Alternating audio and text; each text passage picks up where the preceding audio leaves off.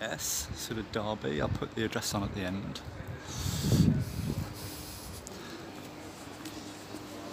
And we've got my crank on the bench.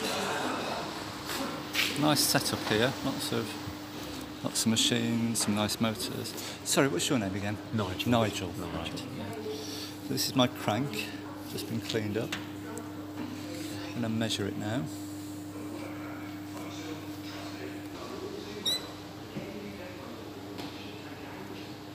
So we're looking at 69.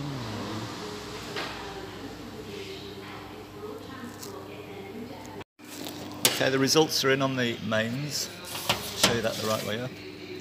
Yeah. So 0.01 of a millimetre. So we're looking at a range there of 0.01 of a millimetre, which is just slightly less than half a thou. So for a second-hand crank, name bearing, size-wise and ovality-wise, is certainly well within acceptable limits. Excellent. So do we check these now? Or? Yeah, we'll do the big ends. Excellent. The big ends. Travels all the way through the crank and pops out the other end, and that's the oil supply for your mains and your big ends. So it's coming in the end, and there are drillings in there basically. So the whole of the crank has got an oil pathway that goes in there, comes through there, back up through there. So oil can get from one end of the crank right away, all the way around.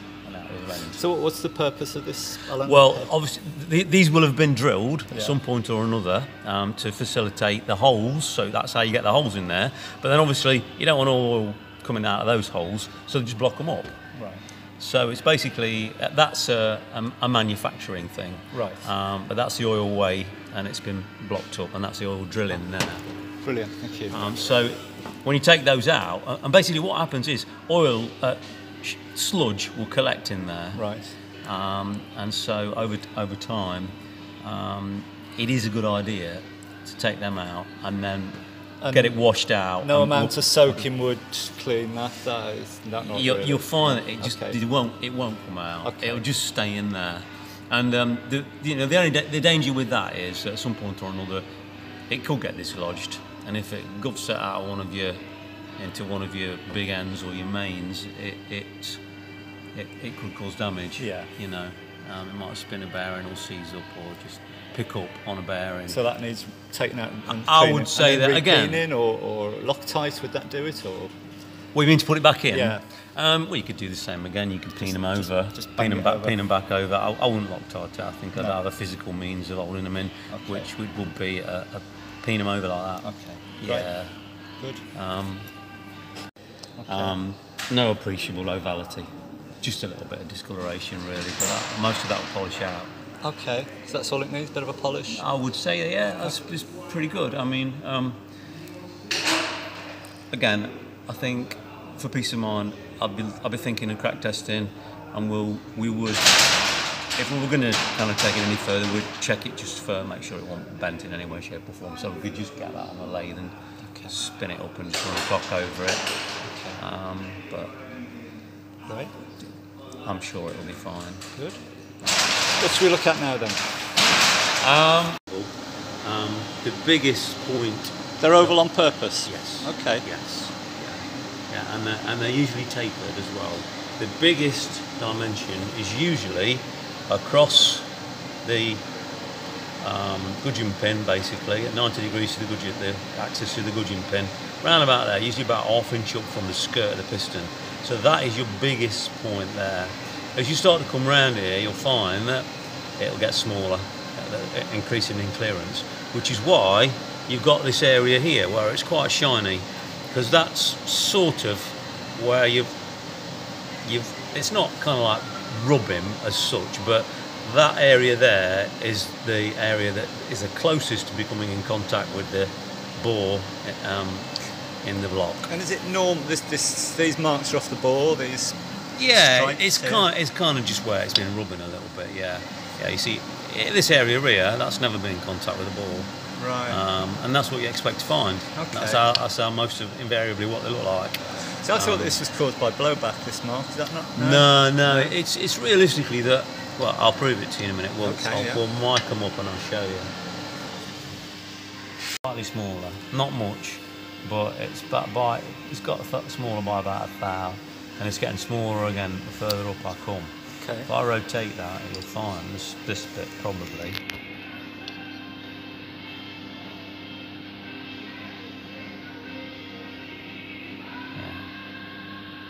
I mean, that's about 82.7, so that's a good 8,000 smaller across there. Right. Okay. And that's what you expect. That's what you expect, and it'll be even smaller up here. I mean, that's almost down to 82.5. So there's about 0.4 of a millimeters difference to the widest point and the narrowest point. Okay. And so basically, what that realistically means is the main control area, if you like, for a piston running up and down a bore is usually that area there, about ½ inch up from the skirt and 90 degrees to the gudgeon pin. Right. So further up the piston you get, the smaller it gets. So Okay. there's more clearance. So what can we check on these to see if they're any good? Well, realistically,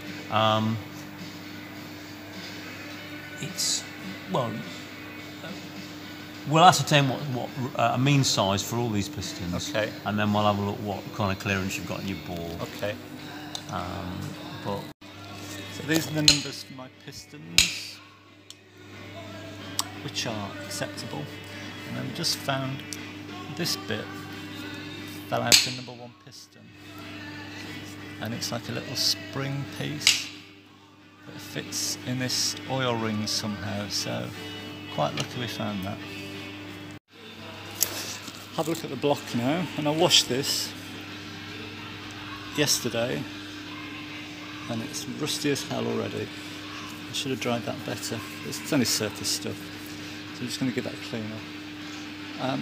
One thing on the pistons which I've never seen before, this little bit here, it's actually under this middle ring, or the lower piston ring, and there it is in that one. So that looks like it should be a almost continuous circle, and a little bit has broke off. So it's quite fortunate that I've noticed that.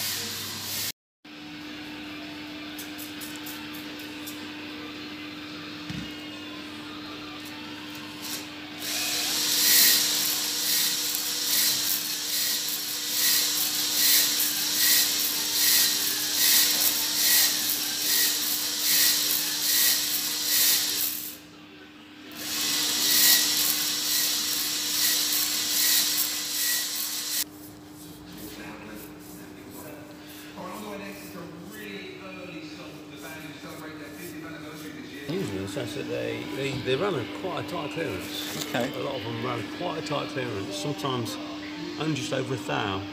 The general rule of thumb a lot of the time is 1,000 per inch. So if you've got a 2-inch bore, you'd expect to see 2,000 clearance between the piston and the bore. But Jags were quite a bit closer. It's a lot to do with piston design, the types of pistons that we used. Some pistons are far more stable than others. And I say the Jaguars, they did run quite a tight clearance.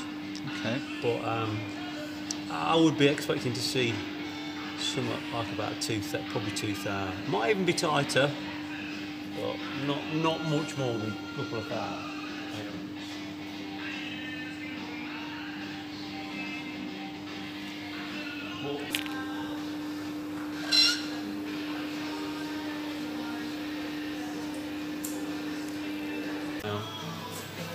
With the micrometer,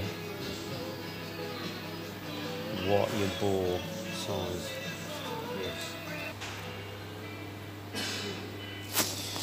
So we've got the bore size. Now we're just going to check that with the piston size, see what the difference is. So, and I'd say your mean piston size is, let's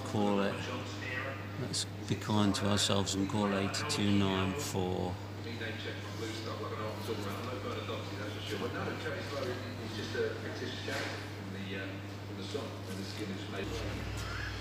Minus 82.13.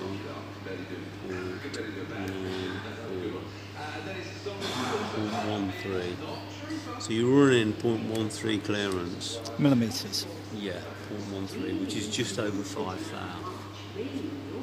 It's quite generous. It is quite generous, but it's not going to cause you a lot of problems. It might, Okay. it might burn a bit of oil.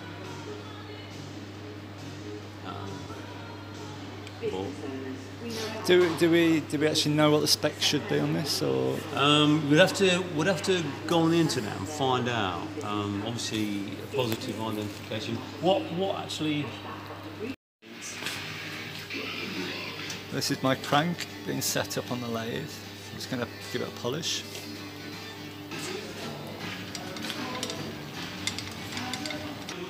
Just going to stand back a bit in case it flies off.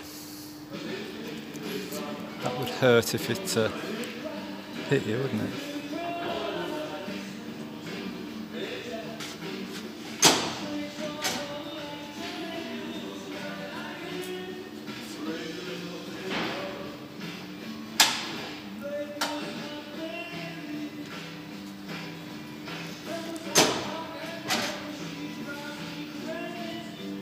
Machine's broke. Here we go, take 2.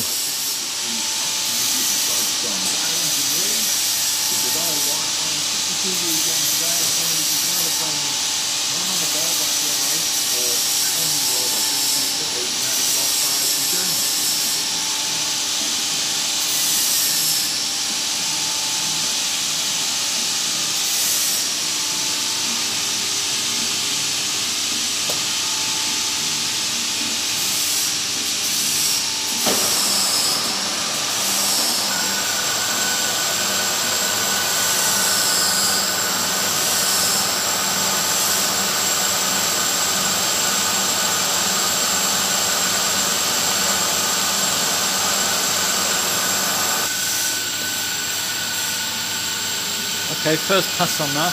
What grit is that? It's 160. 160. And we work down the grits to make it shine.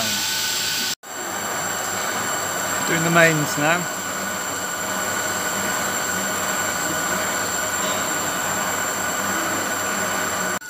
The crank's still being polished there, so just show you these bores. These have been not exactly honed, it's more of a finishing brush, abrasive brush. Those have come up quite nice. And something to check on the pistons. On some of these, the gudgeon pin moves with the piston. It's not exactly seized, but this one needs taken apart and cleaning and checking.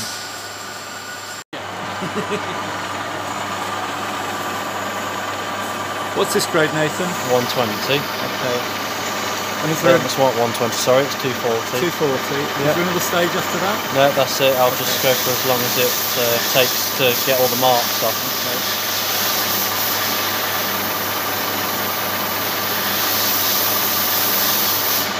Normally. There we are, all done.